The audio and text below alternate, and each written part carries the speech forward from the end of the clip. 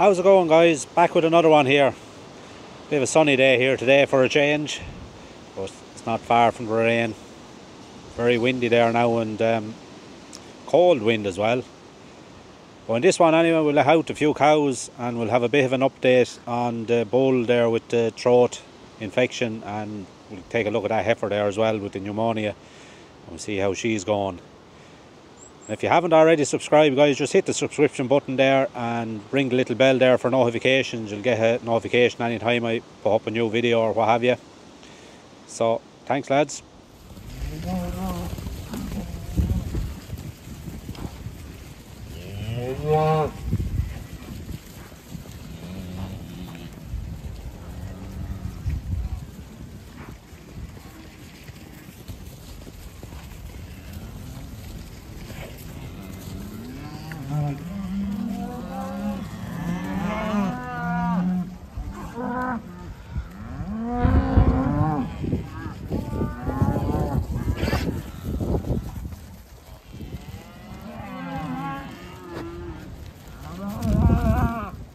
That's the bull now that we have running with these cows.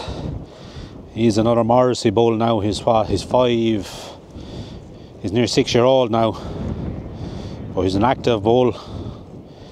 And he's good on the feet and all, so we'll be holding on to him for a bit longer. He'd be a 5-star terminal bull now, but he wouldn't be great on the replacement index. He'd only be 1-star, according to ICBF anyway.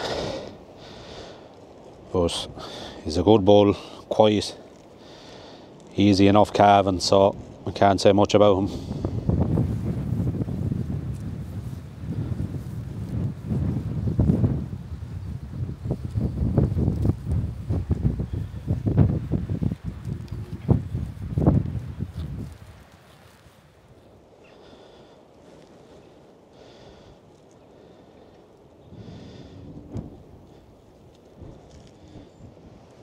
These are some of the calves there now with these cows.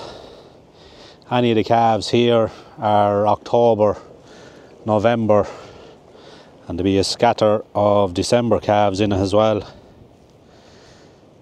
There's 4 older calves there as well. They were just weaned in the shed there. That's them there. But they'd be what, July, late July calves. They were just left in that batch. These are the cows. We'll let them out here today. We'll let them out probably for a couple of days according to the weather. As to turn bad again, just try spare a bit of straw, because straw is running out quick and fast here now, and we want to hold on to it for fattening there along the summer. But I don't know, we'll have to look at some other options as not to be had. There's another few calves there. Peat, probably look into a bit of peat, but peat is not great this year either. It's very damp in itself. I don't think it's not lasting very long. I was looking at a bit of sawdust there, but it's fairly expensive now. There was wood chip there as well, but I don't know, it looked sharp in itself.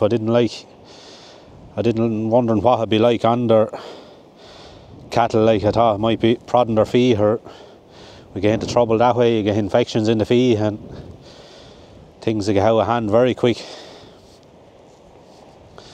Just wondering what has people been using there instead of straw. I know peat and wood chip as options, alright. Just drop in the comments there, see how you've gone on there with it this year.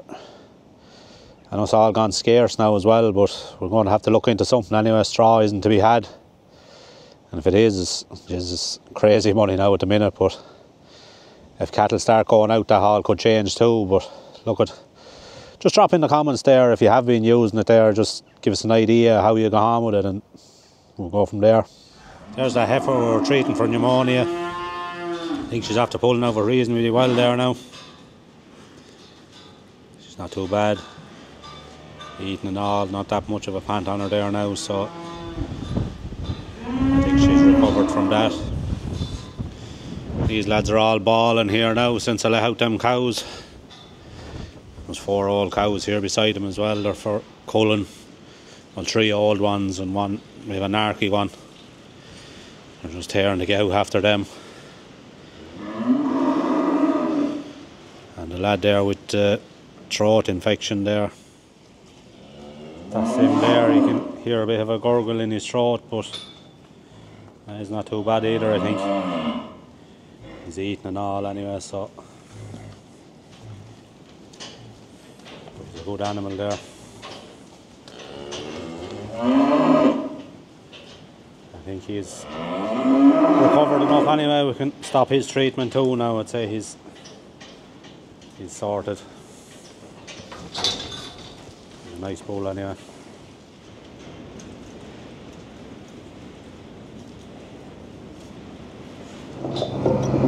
That's looking into the diet feeder there now.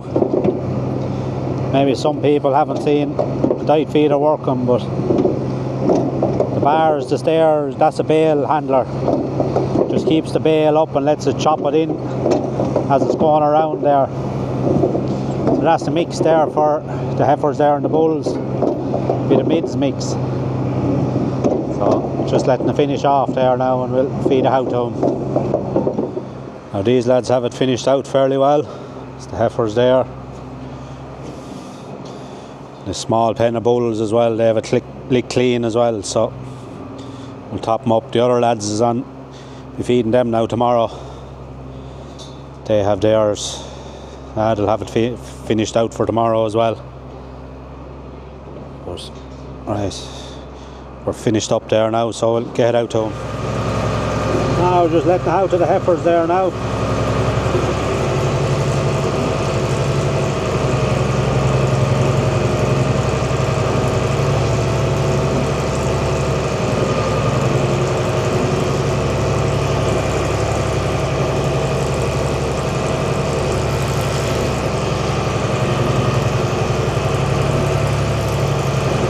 They're getting 620 kilos there between them.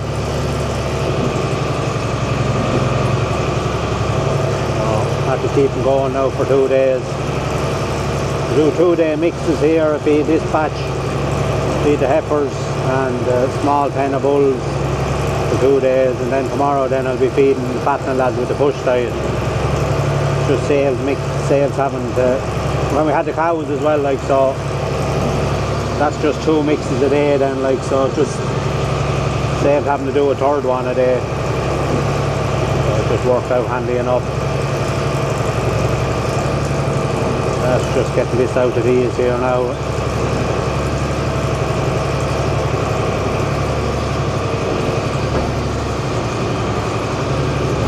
Get finished off there at home.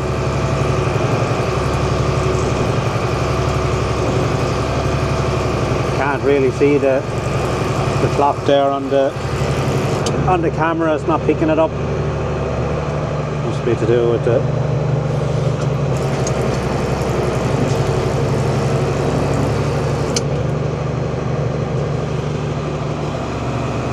that's pen done. Up to these lads here now. Now these will be getting 650 kilos.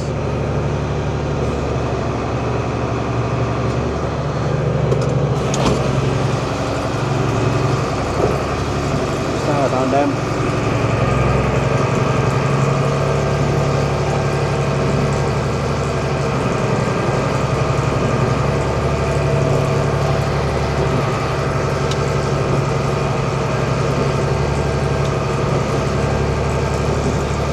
We'll just leave it there, it's much the same. Have the creep feeder out with these lads here now. They weren't long sussing it out. They're in here now. This is one of the advantage feeders, a lick feeder. You can adjust how much they're getting. They were on this when they were in the shed. They were getting probably 2 kilos a meal a head per day. Now there's bigger and smaller, so it's hard to know who was eating what, but that's what I was working out over the week. There's creep on one side, it's open on this side, but I have it shut down there's nothing, they can't get in, the cows can't get anything down out of it, so you could get creep on both sides, but then when you'd have the creek gate down, you'd want a long, well, the loader would reach in over there, a tractor loader would reach in. Like if you had the creep gate here, because they fold up vertically, so you wouldn't get to feed into it. The lid there. But a good job. Just out checking these here now. They're behaving themselves anyway, they haven't decided to change anyway. The old tank that ended up there. Giving them a bit of silage here as well, just to not have too much of a change, and throwing a bit of calmag on top of it here as well. They were getting calmag in the shed anyway through the diet feeder, so they should be fairly okay. We just shook it out on top of it there and they can pick away at it. On grey howl evening now, it's cool wind enough blowing there. And so now Anthony the falls with it'll be cold. But look at, we had to get him out anyway, this straw's near enough gone with us, so when they had a fine day we said we'd let him on. Just go down and check on these others and see how they're doing. These are 6 all cows that we have let out here. Well, five all cows. And that one there now, the nearest one now, that one will be a bit narky after she calving, so her calves were marked this time. We kept her away from the bull. She was earmarked there to be gone a couple of times, but the bull got to her before we got to divide her out, so her calves are marked for this time. But there's the calves they have. Nothing wrong, they're rare and good calves. But as cows get old, you start getting into bits of problems. You get a bit of hardship. Like that's a good calf there off one of the older ones now. So that's him there now, and he's a nice calf. So we have these out as well. Be cool there now this evening, but look at, we'll leave him and chance him. The man above will mind him. Right, we'll end the video here. Thanks for watching, guys, and see you in the next one. Good luck.